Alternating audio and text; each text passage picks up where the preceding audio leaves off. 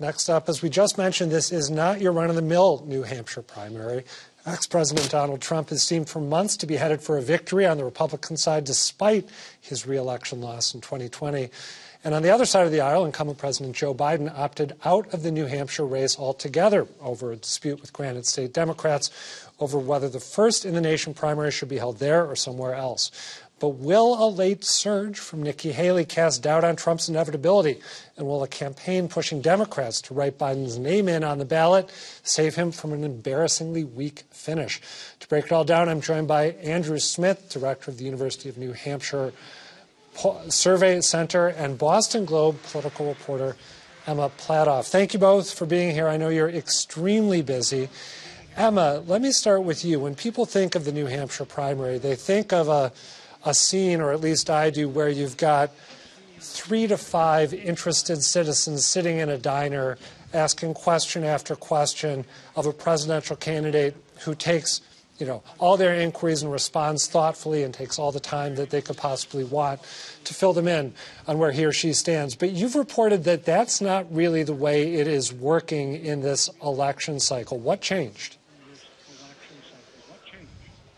The big difference is you have a frontrunner in Donald Trump who seems not very interested in embracing that sort of political lore of the New Hampshire primary. He's not in diners, he's not doing town halls, he's not taking questions directly from voters, he's not really shaking hands or kissing babies. He's holding these large rallies, drawing bigger crowds than the other candidates and certainly reaching a very devoted group of supporters, but not engaging in that sort of one-on-one way that has become the story of the New Hampshire primary.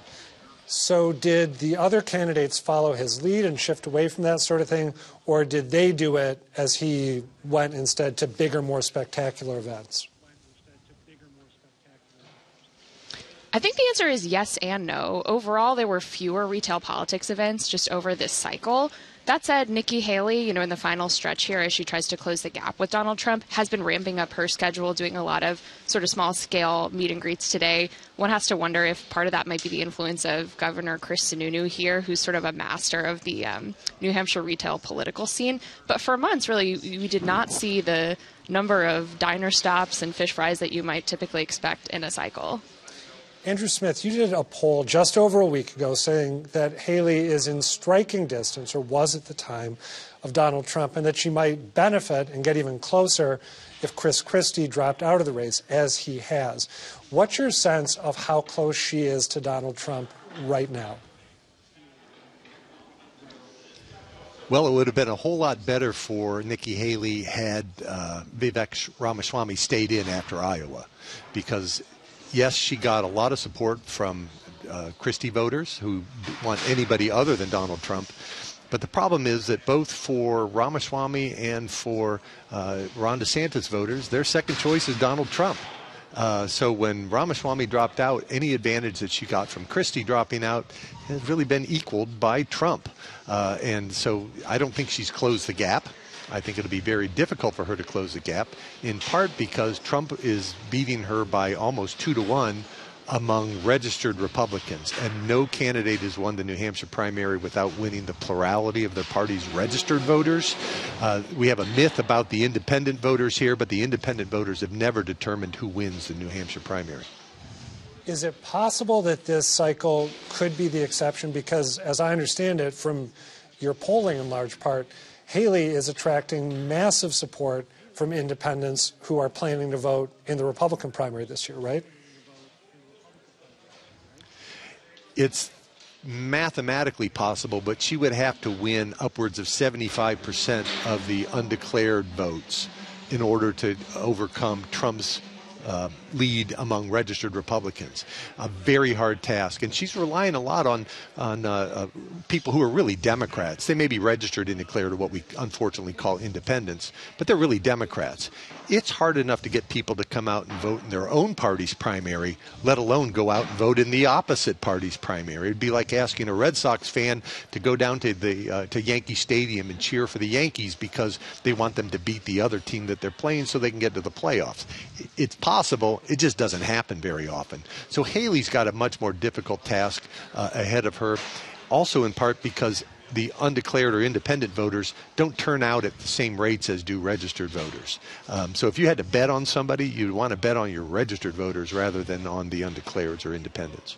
I would think that her challenge there is made tougher by the fact that at least some of the messaging that she's been engaging in over the last couple of weeks might not be particularly appealing to left-leaning independents. I want to just play a quick bite of her on Fox News back on Tuesday, in which she said, and this got a lot of attention, that we are not a racist country in the United States. Let's take a look. We're not a racist country, Brian. We've never been a racist country. Our goal is to make sure that today is better than yesterday. Are we perfect? No. But our goal is to always make sure we try and be more perfect every day that we can. Emma Platoff, I'm wondering, are there other aspects of this particular unusual primary that have stood out to you as you've been reporting up there? For example, the enthusiasm or lack of enthusiasm around this push to get people to write in Joe Biden so he doesn't have an embarrassingly weak finish. Or perhaps the way that Haley is making her pitch to those same unenrolled voters that we've been talking about. Anything stand out that you've seen that you want to highlight? Those are both really interesting points. I mean, the big story Tuesday, right, will be the results of the primary, and the big story Wednesday will be what that means for the general election. We've been talking for months with voters and in our newsroom about the enthusiasm gap here. You know, it's hard to get voters out to write in a name. It's just a taller ask than pushing a button that's already on the ballot. And we know just from polls and from dozens of conversations I've had with voters that so few people in this country are excited about the prospect of a Trump-Biden rematch this fall. So the implications of that, I think, will be clear from Tuesday's results, and we'll have more to say after that.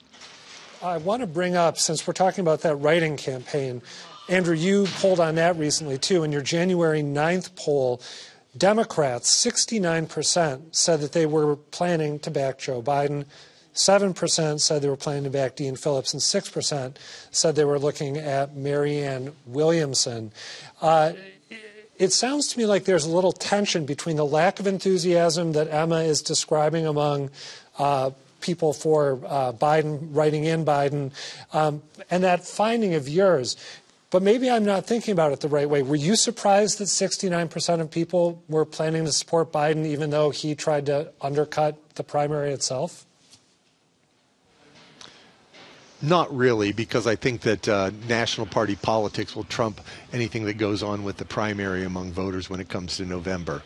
Yeah, Democrats aren't real happy about the DNC and Biden bypassing New Hampshire as the first primary, but they also recognize that they don't want Donald Trump as the president, and they don't see another Democrat that they can do better than Biden. When we ask in polls, do they want Biden as a president? Likely Democratic primary voters wish they had somebody else, but they don't know who that person is. So they're basically trudging to the polls to put Biden's name there so as not to have Biden embarrassed and be a further weakened candidate going into November.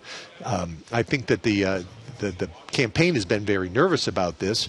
The writing campaign isn't a new thing. It was really being planned as far back as last spring, and there's been quite a bit of effort putting into it because there are a lot of people that frankly are working on the Biden campaign or have worked for Biden recently that were going clean for Gene in 1968. And they remembered the last time that we had a write-in campaign in New Hampshire with the sitting president, and that was with LBJ in 68. And his narrow win over Gene McCarthy led him to drop out of the race. Democrats really don't want to see that happen. They don't have an alternative to Biden, even though they don't really like him necessarily being at the top of the ticket. It is remarkable to think that there are people who are working on the ground who actually have a memory of the Gene McCarthy situation. That's really kind of mind-boggling. Andrew Smith, Emma Platoff, thank you for being here to talk this stuff through, and enjoy the next few days up there. Thank you very much. Thank you.